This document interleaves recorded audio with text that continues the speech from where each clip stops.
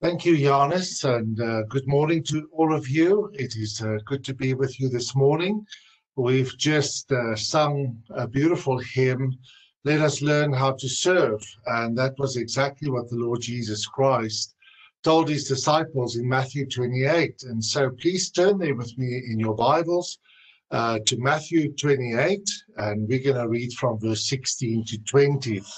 And what we are to serve is we are to serve his purposes that he has for this world. And if we miss out on this purpose or forget about this purpose, we really forget the purpose of the church. The church is to do what God has been doing throughout all the ages, and that is drawing men to himself in worship. And so in Matthew 28, verses 16 to 20, we read that the Lord Jesus Christ spoke to his disciples, but we also read something about the disciples, and we saw that in the first part of this series 2 weeks ago, or the sermon. I'm going to read from verse 16 to 20, so please follow with me in your Bibles, and if you also keep your Bibles open so that we can follow in the text. It says there, but the 11 disciples proceeded to Galilee, to the mountain which Jesus designated. And when they saw him, they worshipped him, but some were doubtful. And Jesus came up and spoke to them, saying, all authority has been given to me in heaven and on earth. Go therefore and make disciples of all the nations, baptizing them in the name of the Father and the Son and the Holy Spirit, teaching them to observe commanded you, and lo, I am with you always, even to the end of the age. What we find here is a very important and one of the most important purpose statements that the Lord Jesus Christ, where he declares the purpose of the church and their function in this world. The function of the church in this world, according to our text, is that we are to make disciples. And we are not to make converts, just tell Jesus to give their hearts to Jesus, but we are to make disciples, and we are going to see this morning what that means. One of the most tragic things that can happen is when the church loses its purpose for where God has placed it and why God birthed that specific church. And therefore, it is essential for us as Lynwood Baptist Church to come to the sticks and to evaluate ourselves, look into the mirror of the Word, and see whether we are doing exactly what the Lord Jesus has commanded us to be and to do.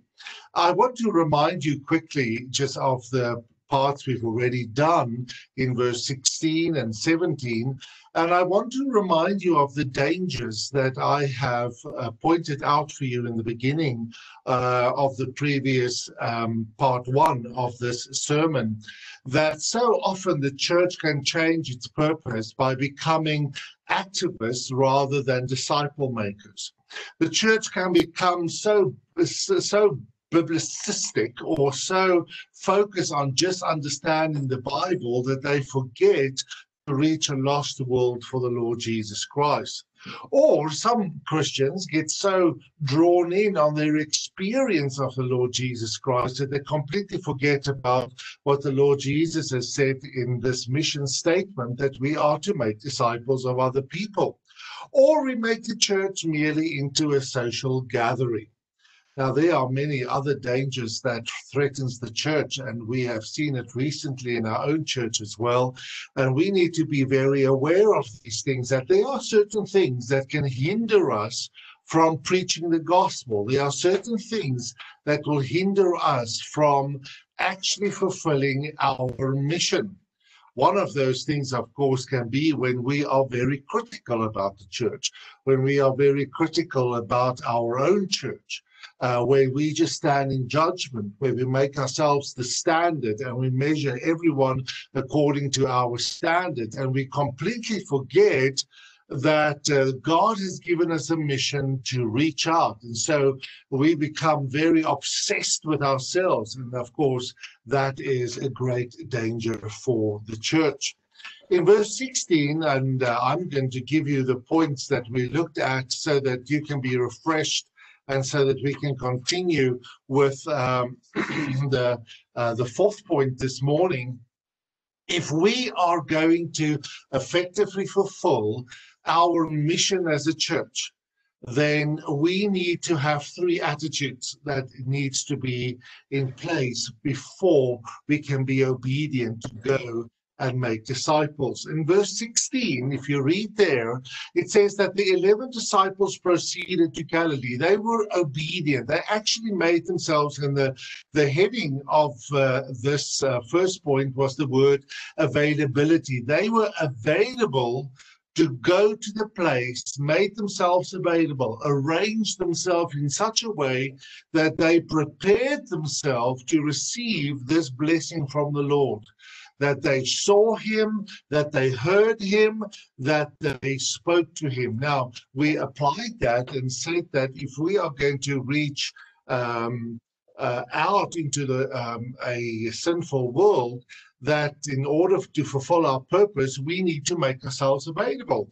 And the question was asked you, if you remember at Lynwood Baptist Church, and even if you're just an adherent, are you available to do and to be involved in this Great Commission?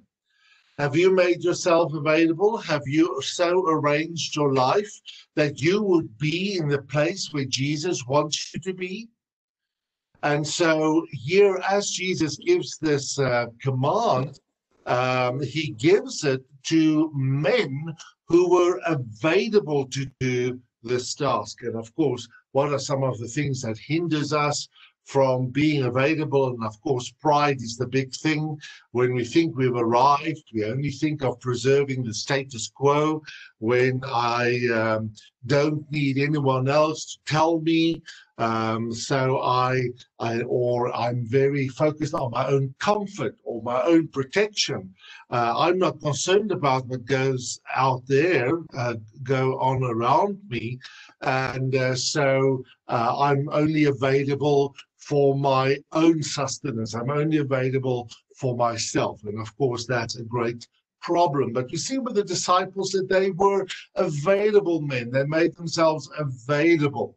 Secondly, we saw in verse 17 that they were also men who worshipped. And the text read, and when they saw him, they worshipped him, but some were doubtful, and Jesus came up and spoke to them. And of course, worship is a wonderful thing. It's the ability to value and to treasure God above all things, whether it's people or things. And so in order for us to achieve this goal and fulfill the mission of the church, we need to value and treasure the Lord Jesus Christ above all other things. It is so easy for us to become so self-centered and so idolatrous with and occupied with our own things that we are not really concerned about other people. We are not really whether they're in the church with us or whether they're outside in the world, being lost forever. And so we need to take great care of this. The Lord Jesus Christ spoke about this when he spoke about the Jews, and he said, you worship me with your mouth, but your heart is far from me. So you are merely giving an outward sense of worship, but your heart, your control center is really focused on away from me, on something that you find more appealing and that you are occupied with. And so therefore it is very important for us when we talk about worship that we expose the deeds of darkness in our own lives, because just recently again I was in contact with folk who confess to know the Lord Jesus Christ. On the one hand, they say we worship him, we pray 3 times a day, we read his word, but they live in blatant sin. And yet if you ask them whether they're a Christian, they would say yes. Do you worship Jesus? They would say yes, but they have a form of godliness that has no power. And of course, when we get blind to that kind of false worship in our own life, it's going to hinder us from fulfilling this mission. Your pants are crooked. Thirdly, in order for us to fulfill and to be effective in fulfilling the church mission, we need to have another attitude. And that is found in the verse 18, the second part of verse 18. And that is submission to the sovereignty of the Lord Jesus Christ. If we are going to reach the world for the Lord, we need to submit to him who is in heaven, who has received all authority. Now, what does it mean when Jesus says all authority has been given to me?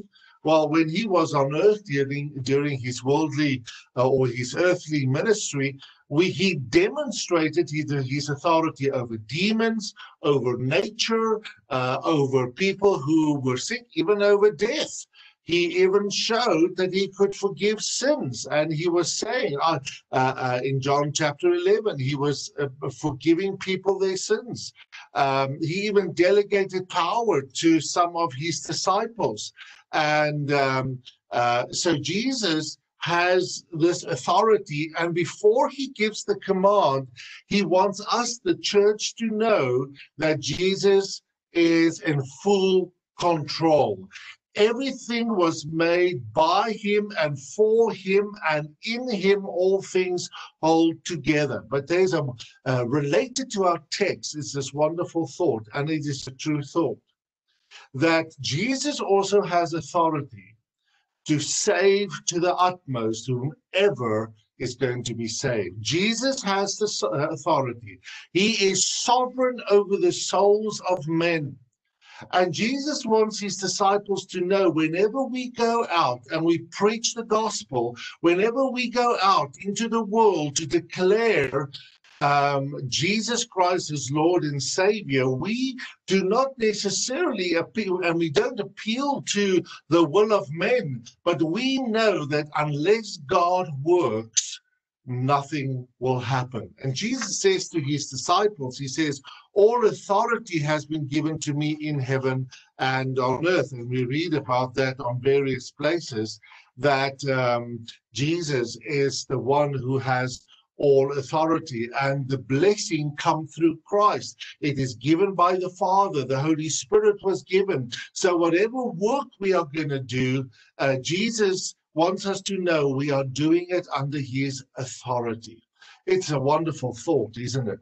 Which brings us to this morning's point, and it is just part of the verse that we are going to look at, and that is obedience. And here we find the fourth element for effectively fulfilling the church's mission, and that is actual obedience, active obedience to the Lord's command. Now, what is the Lord's command?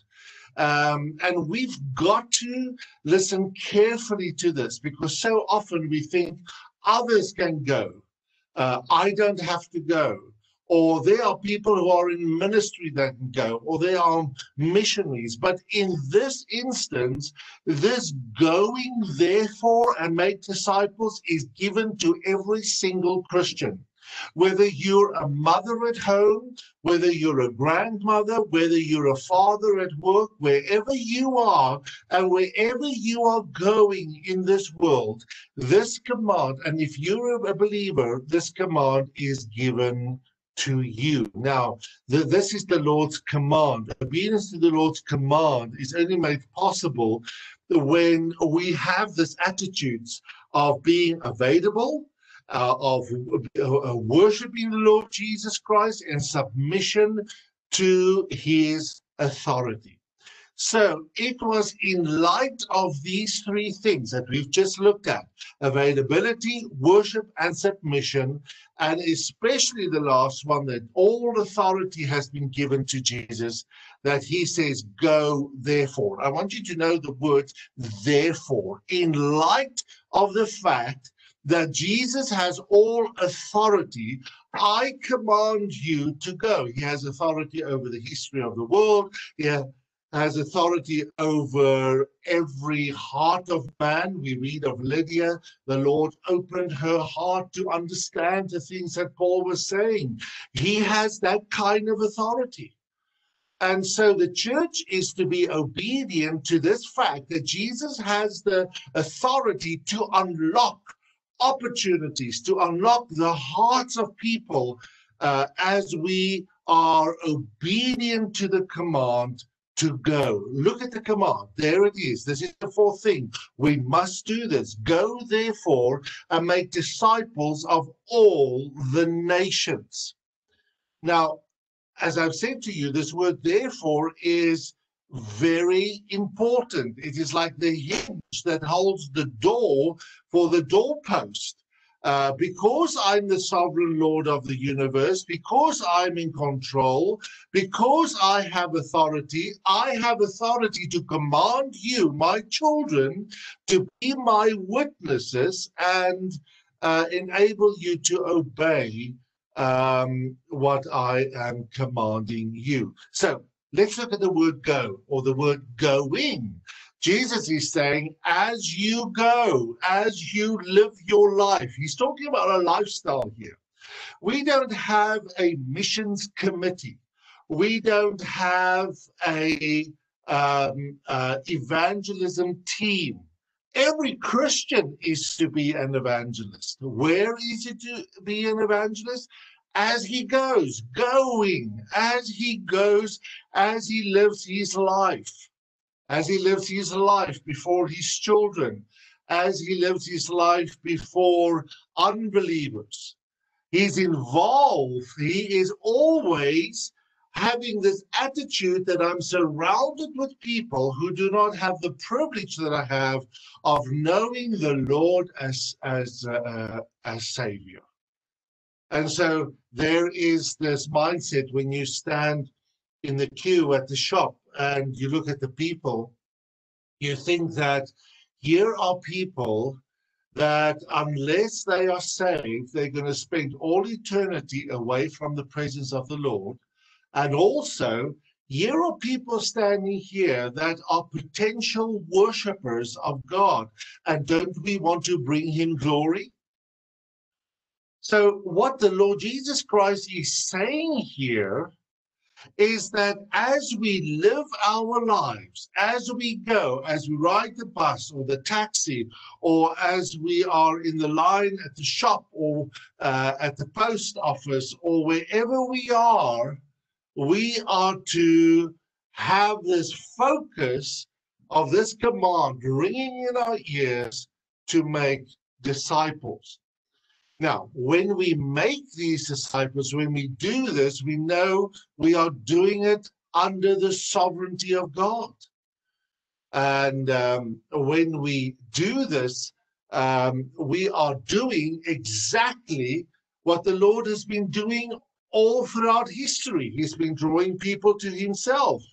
And he had people who go, and of course Israel was given this opportunity and was given this command that Israel's mission was to show them to be a light to the nations.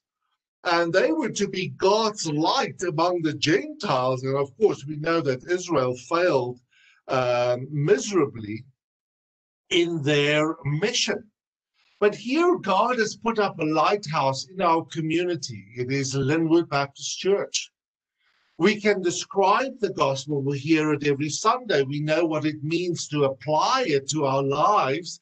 And here we are in a sinful world. And Jesus says, as you go, as you do these things, as you drop your kids at work, at school, as you have their friends over, you are to be on this mission to make disciples. Now, how do we make disciples? Of course, starts with there's something that needs to be in place before someone, and this is part of disciple making, is that the preliminary discipleship is preaching the gospel.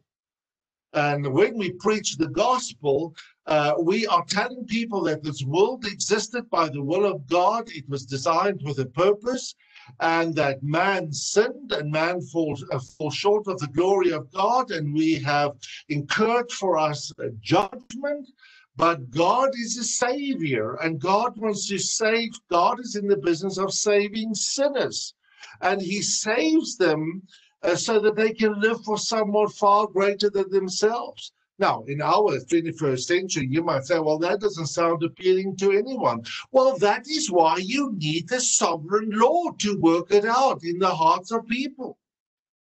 You see, the gospel is of such a nature, it is so Christ-centered for his glory and for his praise, that God must be the one saving people. But we know that out there are many false gospels that says, come to the Lord Jesus Christ and he's going to make you healthy. Come to the Lord Jesus Christ and you won't be sick. You must just pray right. Or come to the Lord Jesus Christ and he's going to make you healthy. You're not going to have any need. He's going to make you prosperous in everything. That's not what Jesus commands. Jesus commands that this mission is to get worshippers of the living God. People who know how they've offended God, how sinful they are, and this great Savior that saves us to himself. And so, my dear friends, in this process of going, you are an instrument in the hand of God to preach the gospel. And God will use it, and God will save people. You will plant the seed, someone else might water. And so we have to understand this when we go, that it is God who does this saving. We don't appeal to the will of men as if they have the power to save themselves. No one can save themselves unto such a gospel where you would take up your cross and crucify yourself and follow him as Lord. No, it's only God that would make that appealing and bring that understanding and love someone you have never seen. It is only God who can do it. It is absolutely impossible that in our own strength that we can do this.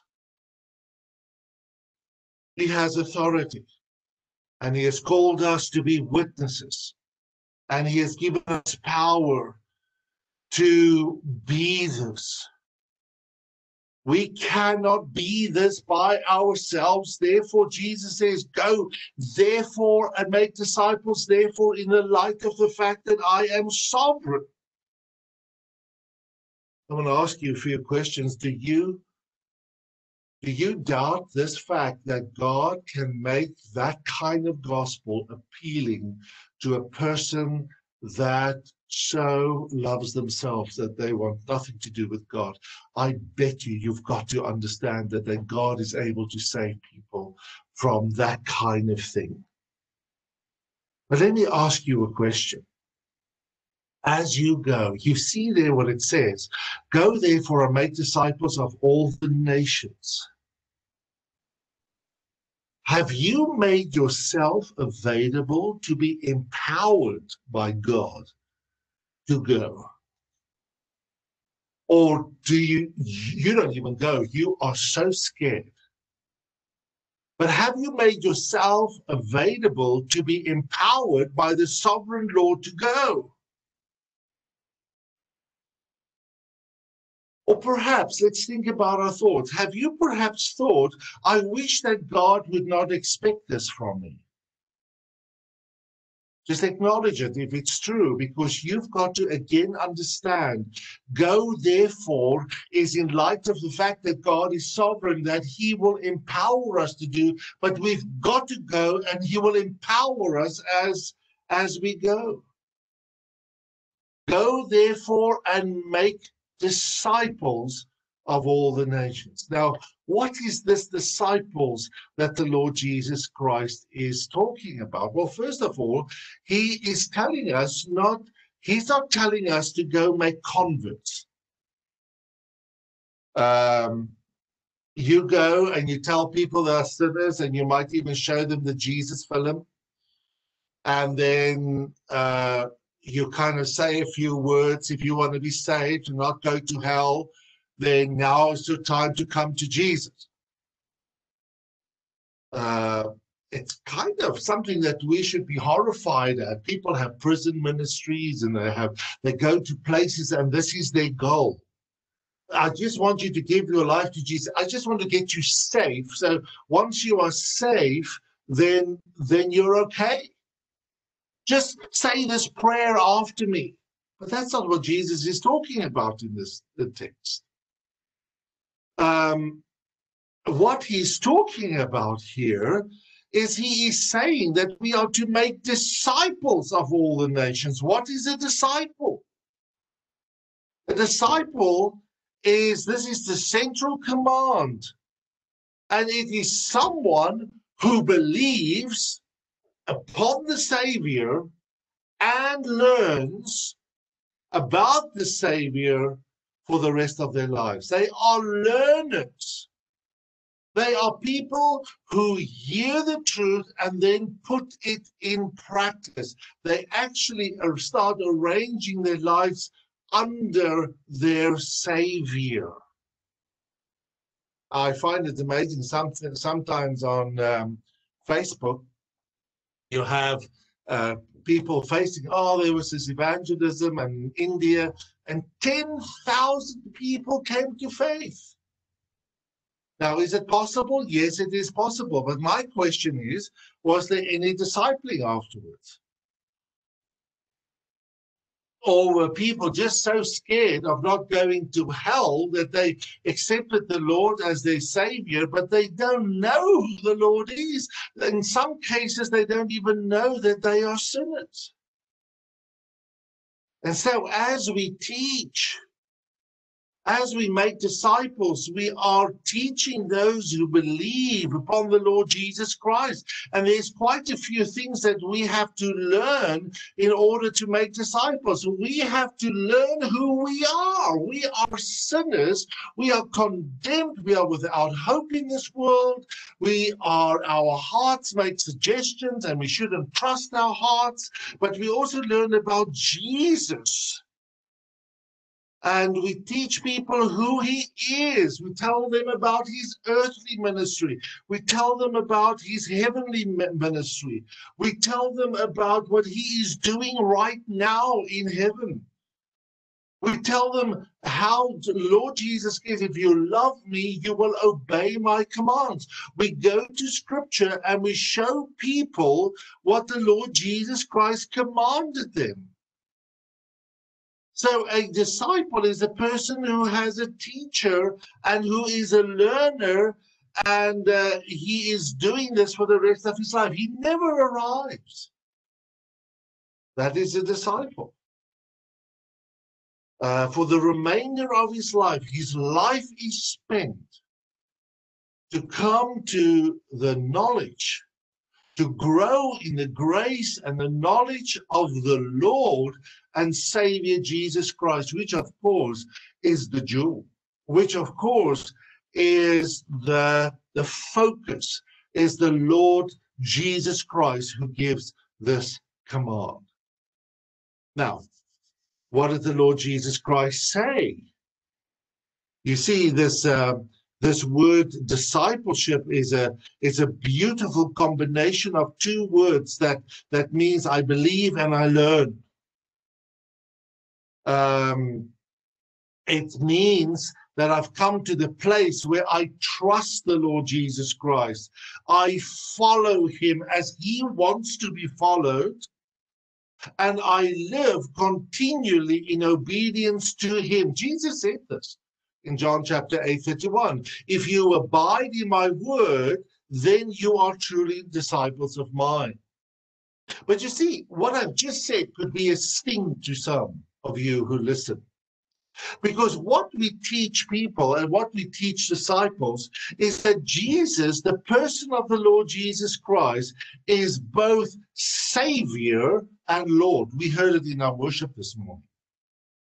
Very often when we listen to people giving a testimony, they would talk about how they were saved.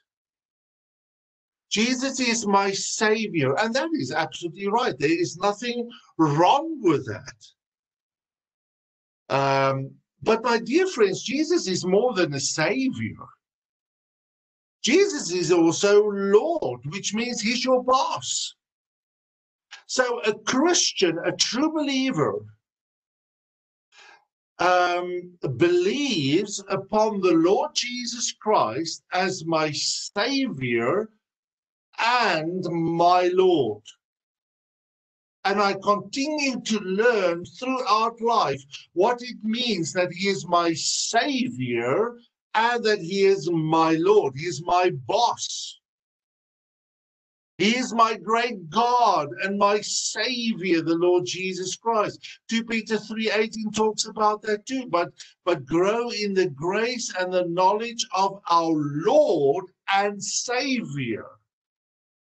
Now, there are implications for these things. If we believe upon this fact that there was no one else but the Lord Jesus Christ who took our sins upon him, who was imputed with our guilt on the cross, who was punished for our sin in our place, and he gave us, the Father gave us his righteousness. He's our Savior.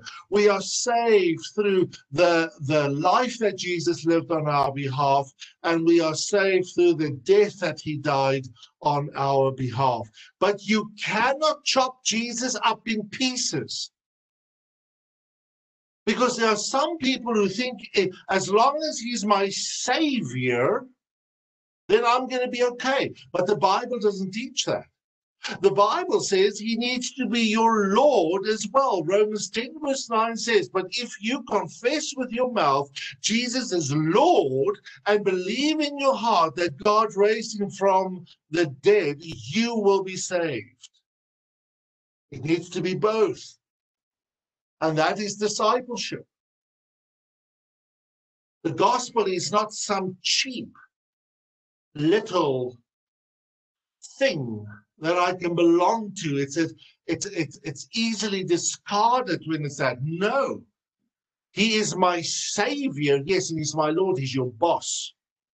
He's got the right to tell you what you need to do with your mouth. He's got the right to tell you what you need to do with your body. And if you say he's your Savior, but he's not your Lord, so you don't give him the right to say what you can do with your body, and nor do you submit to it, you are not saved.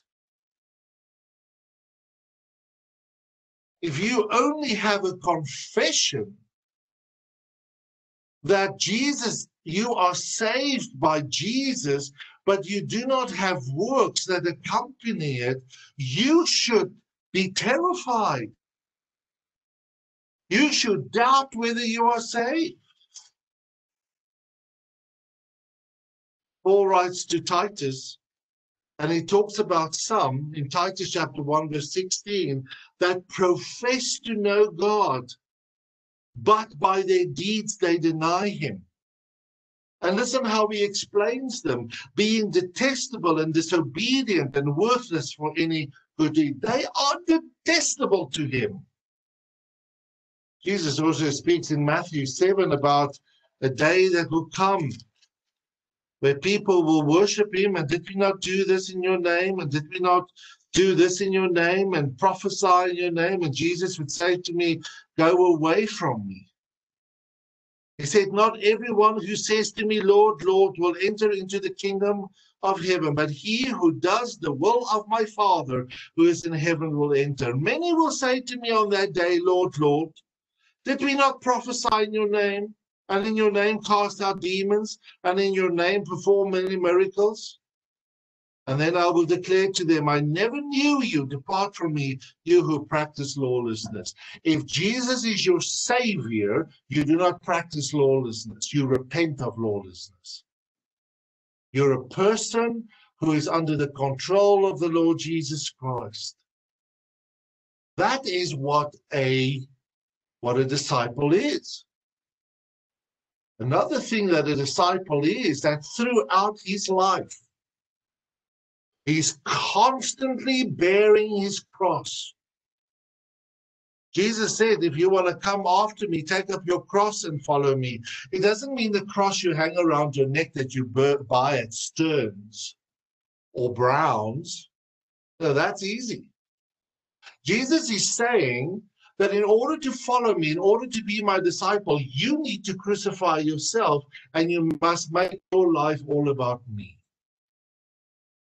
You must live out the desires of me, of another. That is a disciple. A person who is not Christ's true disciples does not belong to him and is not saved. But when a person genuinely confesses Christ as Lord and Savior, and then live that out as reality, he's immediately saved. He's immediately made a disciple. He is immediately filled with the Holy Spirit. Scripture knows nothing about receiving Jesus as my Savior, but not as my Lord. You see, there's actually people teaching this. They actually teach it. They say he's your Savior, but at some later point, he's going to become your Lord. No, you can't chop Jesus up and just say he's your Savior now, and at some later stage, he's going to be your Lord. He needs to be, we are saved through the Savior and the Lord Jesus Christ. And that is how we must teach, and that is how we must disciple. You see, we have an example in Scripture about this. Can you remember the rich young ruler who was this kind of man? He was very moral. We can say he was in church. He was very religious. He sang hymns and psalms. He was even generous with his money. And he even admired the Lord Jesus Christ, but he didn't believe in him. He didn't submit to him. He admired Jesus because he refused to give up everything for Christ and to submit to him as Lord. He sincerely wanted eternal life. I don't want to go to hell. And he had the wisdom to come to the source of that life. He came to Jesus. He came to the right person. But he was unwilling to give up his own life and possessions and obey Jesus' command to come follow him. I've sat with counselors. I've even sat with people who, not in counseling, but all that kind of conversations, people who are totally convinced that they are Christians. They are totally convinced that they have Jesus as their Savior. But they are stuck in pornography and gaming and stuff for years. That is their focus. And what that is they are willing to have Jesus as their Savior, but not as the Lord. You're not going to tell me what to do and how to live my life. And you know what? Christ will not receive you on your terms. He's going to receive you on his terms. He is both Savior and he is Lord. This young ruler was willing to have Jesus as Savior, but not as Lord. And Christ would not receive him on those terms because he refused to be Christ's disciple when the cost was made clear. He could not have any part in Christ or eternal life. He wanted it on his terms. You see, my dear friends, be warned. There's a popular gospel out there who teaches that you can have Jesus as your Savior, but you don't have to obey him. But Jesus was very clear on this. Whoever does not carry his own cross and come after me cannot be my disciple. You've got to take up your cross against yourself and arrange your entire life under him to be your disciple. That is a disciple. Anything else is easy believism. Easy believism. That says that the only requirement for salvation is to accept Jesus as my Savior. Then at some later date, This saved person that has Jesus as their Savior may or may not become a disciple by accepting Christ as their Lord in their lives. So, yes, it's ideal for you to have Jesus as your Lord in that relationship with Christ. Yes, it's commendable, but it is not mandatory. That's not what Jesus teaches. So when we teach and when we hear the Great Commission and the command to bring unbelievers into the church to preach in the gospel, to a saving knowledge of the Lord Jesus Christ, who is both a Savior and the Lord, that is making disciples. And that's the whole disciple-making process. Increasingly, we learn to hate our sin, God's work, and we hate our sin. We hate our laziness. We hate our uncommitment. And Lord, I can't do this without you. And we come and we repent and we declare Jesus is Lord and we accept him on his terms and we submit ourselves to Jesus Christ.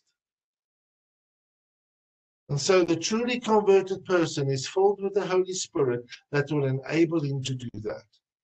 He's given a new nature so that he will desire that. He will yearn to obey it. He will yearn to worship the Lord who saved him. And even when the truly saved person is disobedient, he knows that he's living against the grain. He's aware, he has a conscience. What I'm doing is not right. What I'm doing in this. And then he repents and he comes to Christ.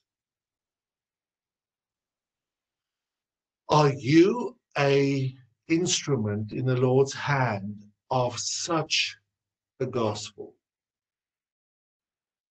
Are you his instrument for making disciples of all nations? Are we such a church? Are we seeking such a gospel to be part of the lives of people and ask the Lord to strengthen us to do just that? Now, let me say this to you.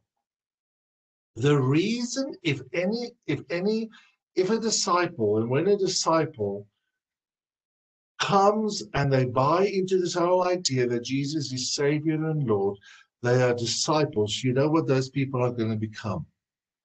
They are going to become fishers of men.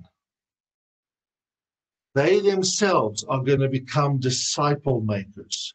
And those are the kind of people we want to be disciple makers. Not everyone, we don't just want to go around and say you can all make disciples. The thing is, do you have Jesus as your Savior and your Lord?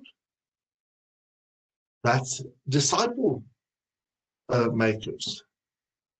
And that is what we should strive at. Because this command is given to disciple makers who have Jesus both as Savior and as Lord.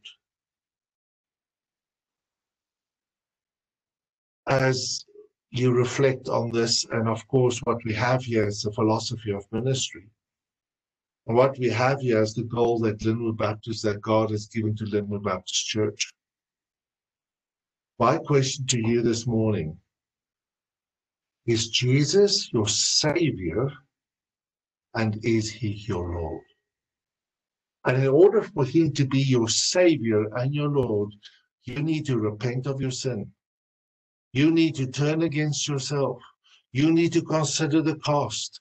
You need to understand that this gospel that you are saved in is not to make your life prosperous, but is so that your life will declare the majesty and the glory and the greatness of who God is. God is the great one. It is for God's glory. It is for God's benefit that we are saved. It is for God's purposes that we are saved. It is not for my own purposes. I am not saved so that I can be healthy, wealthy, and prosperous. I am not saved so that I can be popular. I am saved so that I can glorify him, that to whom belongs all glory and all praise. You are seated in the heavenlies above all rule and authority, and he is to be worshipped, and he is to be submitted to. Let us pray together.